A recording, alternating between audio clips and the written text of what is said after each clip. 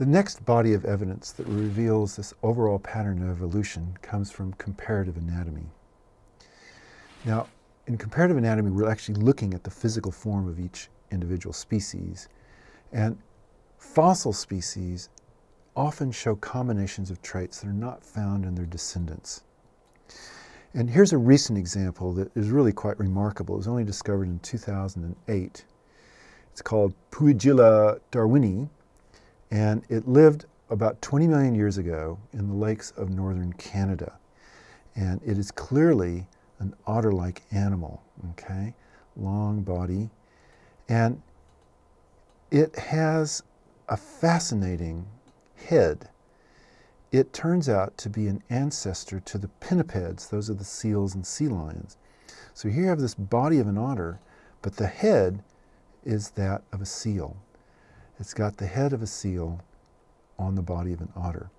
Now, the reason this is called Darwinii is that he said a strictly terrestrial animal, by occasionally hunting for food in shallow water, then in streams or lakes, might at last be converted into an animal so thoroughly aquatic as to brave the open ocean.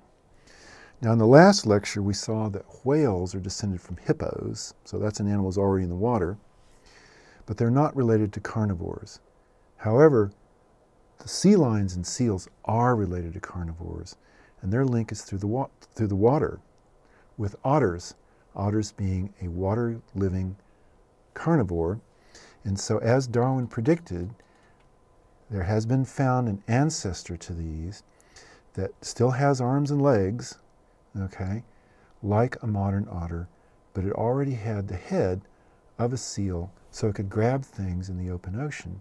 And then ultimately, there was selection favoring the transformation of these hind legs into flippers. Now, we've seen this before, but it's worth revisiting because this is such an extraordinary fossil. This is Archaeopteryx, and here we see the fossil feathers, and we now know there's a lot of feathers in dinosaurs of that time period. But unlike modern birds, it has teeth. So here you have this transitional form as we go from dinosaurs with teeth, but they have feathers. Eventually we'll get to birds without teeth. Now, we can use this idea of these traits that persist for some time into the transitional form, ultimately into descendant species, with that concept of homology I introduced to you in the last lecture. So any trait that is passed on from an original species to a descendant species, relatively unmodified, is a homology. And so if we look in more detail at Archaeopteryx, it has a lot of the characteristics of a dinosaur. So here is an animal that doesn't yet have feathers or anything. It has a typical kind of pelvis, has fairly simple ribs and a certain shape to its shoulder. And what we see in Archaeopteryx is again the same kind of pelvis.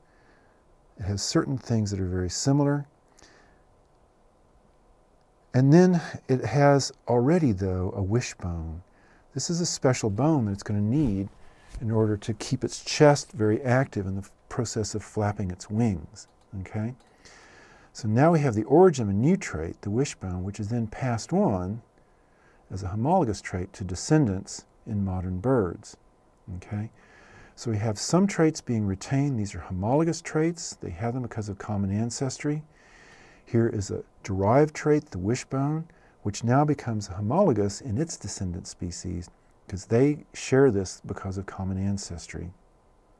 And so we have certain traits that are going to be retained in modern birds from Archaeopteryx, and the Archaeopteryx has retained certain bones that it had from its reptilian, more clearly terrestrial reptilian lifestyle.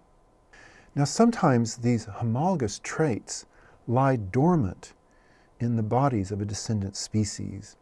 And as we know, no modern bird ever grows teeth, but birds descend from ancestors that did grow teeth, okay?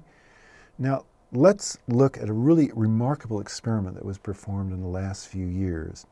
And we're going to look at the early development of the teeth in an alligator and the beak of a chicken. Okay? Now these have little buds here on the upper jaw and the lower jaw of an alligator that will eventually grow into teeth. Chickens do not have these buds, so they don't grow teeth. Okay?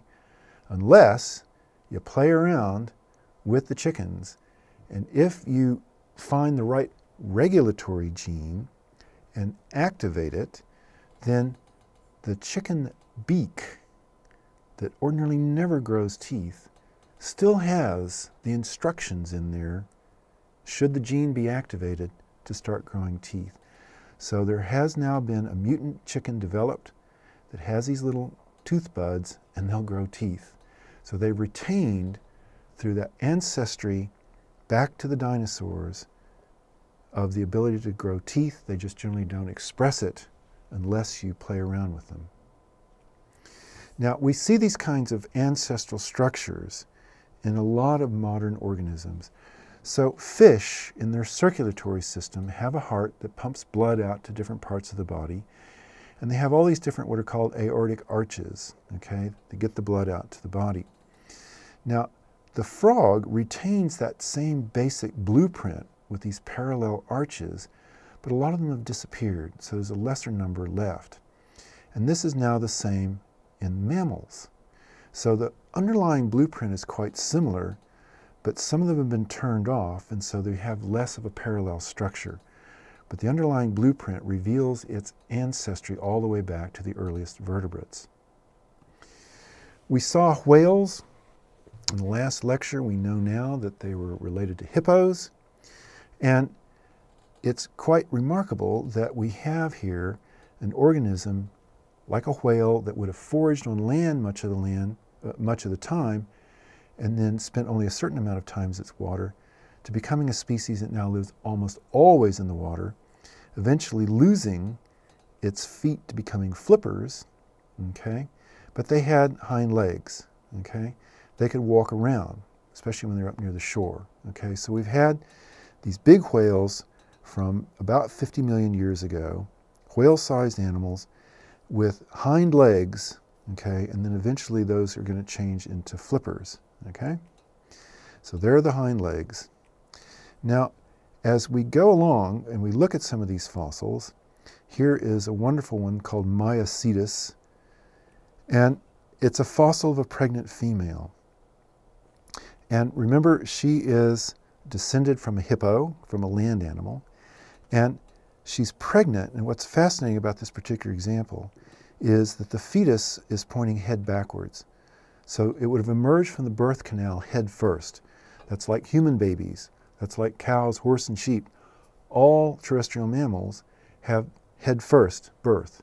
And so these fossil whales, who are clearly whales, are no longer hippos, but they still gave birth head first, okay? But modern whales don't. Whales are the only modern mammal that give birth tail first, and that's an adaptation to being able to give birth in the water, okay? Giving birth in the water, the baby needs to have its head in until the last minute, okay? So that is a derived trait that has happened only recently, but these ancestral whales show even early ancestral traits of having birth head first. So in whale evolution, we have these original descendants from hippos. They have hind legs. They would occasionally come out on land. Presumably that's why they still gave birth head first, because they would come up on the land to give birth. But then after a while, they're now completely in the water, and their hind legs have gone completely, and we have now the anatomy of the modern whale. But if you look inside the skeleton of a modern whale, even though they haven't had legs for 20 or 30 million years, they still have a vestigial pelvis. This is where their hind legs used to attach. It's still there. So we see traces of their ancestry when they were once terrestrial animals. So this is now a new term we want to use in looking at comparative anatomy. It's called a vestigial trait. It's a homologous structure. It's there because it was present in the ancestors, but now it's either rudimentary or no longer used, so it's vestigial. Now, snakes are related to lizards, And snakes originally would have had legs, front legs and hind legs. And here's a wonderful fossil snake from about 95 million years ago. And if we blow up this certain segment right here, it still had its hind legs. So these early snakes, we have that transitional form still showing their affinity to their ancestor, which had hind legs like lizards, but they're now vestigial, almost gone. So we even have in modern snakes traces of that ancestry.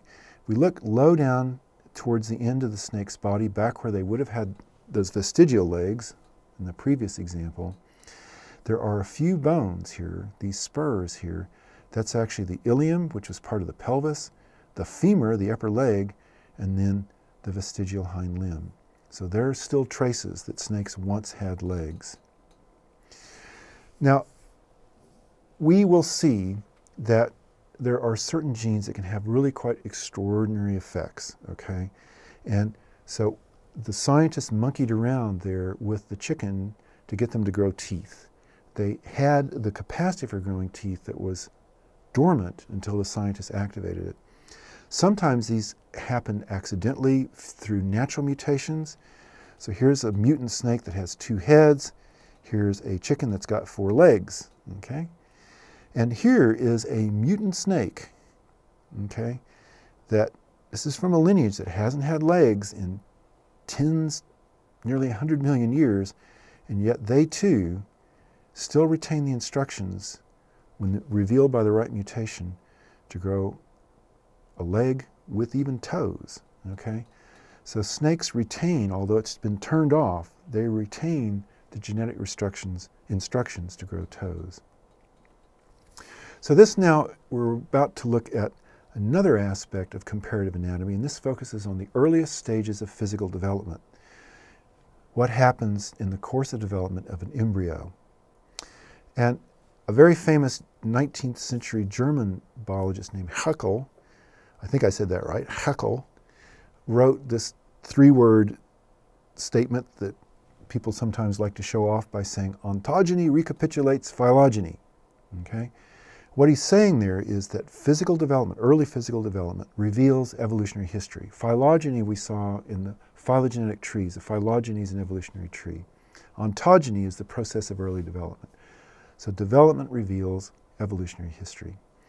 And he produced these drawings at the beginning of the 20th century where he would take the earliest phase of an embryo in a fish, salamander, tortoise, chicken, rabbit, and human, and then see how they developed through the course of early development. And what is very clear is how similar these are in that earliest stage. Our earliest human embryos look like tadpoles. It looks like the tadpole of a salamander or of a fish, okay? And as development proceeds, then these get more and more distinct from each other, so that by the time we have a fetus of a human, it is clearly a human fetus rather than a fish. Okay? But what we have in here for some time are these little traits, like leftovers of a tail, that persist for some time. Now, Haeckel has been criticized because these are pretty exaggerated in the extent to which these seem to be similar at this phase.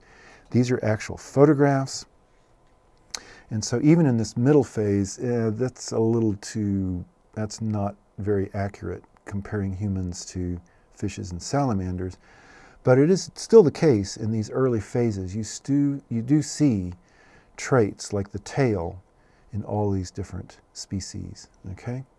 Now, he exaggerated those similarities, but clearly he was right that there are homologies that are present in these embryonic forms, that we retain a tail because our ancestors, ultimately way back when, had a tail, but we only see that in the earliest stage of development. Now let's talk about the human embryonic tail. In those earliest phases, we have actually a little tiny tail, our embryos do, and they contain 12 vertebrae. And these are homologous forms because our ancestors would have had tails, okay? But they disappear by about 8 weeks, most of the time. There are a small number of children who are born around the world every year with actual tails, So, this is an extreme example. This is the biggest one I've ever seen of a boy who at 12 years old had a tail that was 9 inches long. So just like the whale's pelvis and the leg bones of snakes, at least a few of us have tails. We all had tails in early embryonic phase. And just like those mutant snakes and the mutant chicken, the instructions can still work to produce a tail even in humans. So through this section, what I wanted to emphasize is that both embryology and anatomy reveal traits in descendant species that were found in early ancestors, and these provide very powerful evidence for the connectedness of each modern species to its ancestral form.